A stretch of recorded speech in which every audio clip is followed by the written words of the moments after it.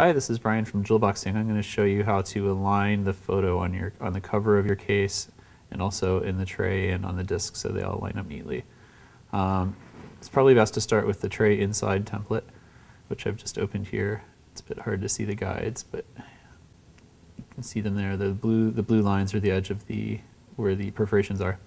And then I'm going to get a picture from my desktop there.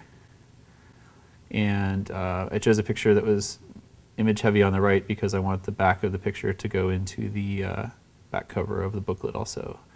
And it's best to start with the tray template because that kind of has the biggest surface area. So if you make it big enough for that, you know it'll be big enough for the cover, and also you'll be able to see where it lines up on the disc, which in this video might be hard to see, but in this template there's a yellow circle where the disc sits. So I'm going to bump this around a little bit and get it lined up where I want it so that the head is where the disc is, because I want that on the disc, and I want to make sure that I have a little bit of extra bleed outside of the blue lines to the gray lines, and just a little wiggle room there because when I move it over to the other template, the booklet template, I want some extra room in case I need to bump it around a bit. So that's pretty much lined up there. The next thing I'm going to do is find the center point. There's kind of a spine on the side that shows through. So I'm going to draw a line on that divides the spine area there from the main picture area there. That's lined up with the template. So I put a guide there, and then I also want to put a guide in the exact center of the page because I'm going to line up the two pictures to there. And to do that, I'm just doing kind of a dumb trick here where I'm using the crop tool to find the center. I'm just going to do that, and then when you can see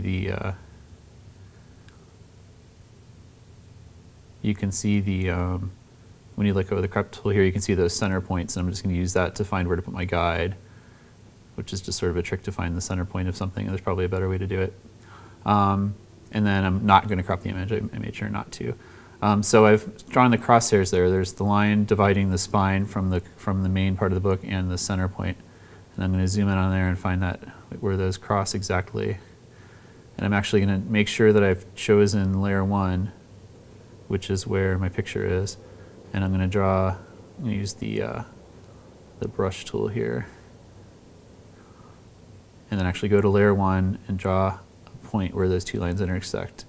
And depending on your art, you make it whatever color just so it stands out, and we're just going to go in and clone that out later. So, or you could do something subtle that you won't see when you print it. Either way.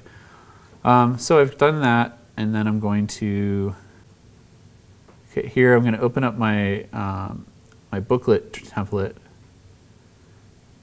and you can see the cover of the booklet is on the right and the back cover is on the left because that's the way it folds.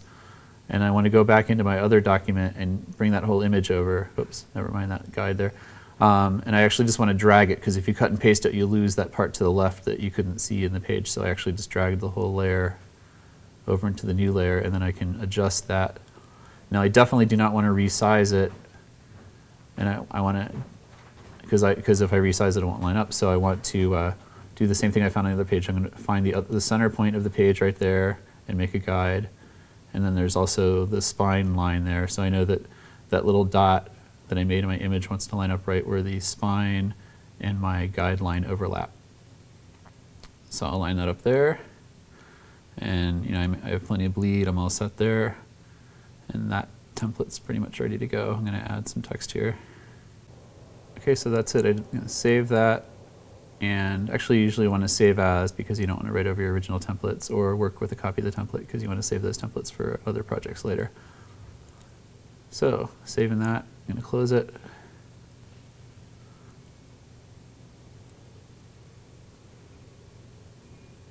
And go back to my tray template, and I'm going to cut out the part of the circle where the disc is going to sit to paste that into the disc template. So I'm going to zoom in a little bit. Hopefully you can see yep, there's the yellow lines. You can make them out a little better. And usually the best way I found to do that, which you may have a better way of selecting a circle, but I'm going to drag guides to the very top edge of the circle and to one of the sides. And then I know if I start a circle in that corner where those two lines meet,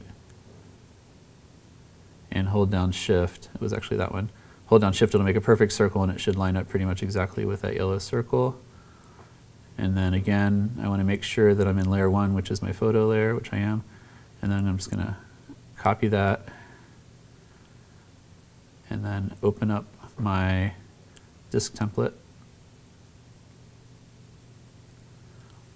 And the same lines are on there. Again, they're kind of hard to see, but you'll see them when you have the file open.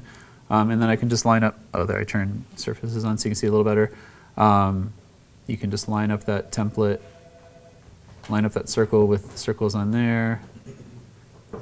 And I cropped out the bleed from the other template, so the surfaces you can see is actually the trim, so there's a little extra there for bleed, which is what we want. And then I'm going to copy that. Actually, I'll duplicate the whole layer, and then hold down Shift again while I drag it, which locks it in. If I don't hold Shift, it'll bounce around like that, but if I hold Shift, it'll lock it to the exact same height. Drag it over and line it up with the other circle. And there I go. I've got my discs done. I can add text to them or whatever else I need to do there. So save that, close it.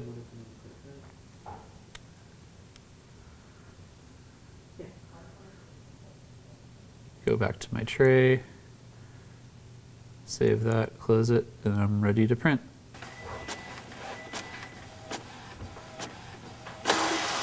All right, we've printed our pages. We have our tray liner here. You'd print something on the back, obviously, normally, but punch that out. And then, yeah, we fold up the corners and place it into the case like that. And then the tray snaps in just like that. And you can see, we'll fold our book here. Same thing, just punch it out. And then just fold it in half, and that sticks into the case, into the cover through the tabs there. And there you can see that spine shows through from the tray there. This art maybe wasn't the best to show that because there's not much going on there, but you can see that little bit of hair sticking through. And then with the disc, same thing. Just take off my disc label. You can use any kind of applicator to apply it or do it by hand. Stamp that baby on there. And by the magic of templates, everything should line up pretty neatly here. Let's see. Yep, there we go. You can see the shoulder and a little bit of the hair run into that spine. Depending on your art, you'd obviously be able to see maybe more of it there. But that's the point, and we got it, and it looks good. Thanks for jewel boxing.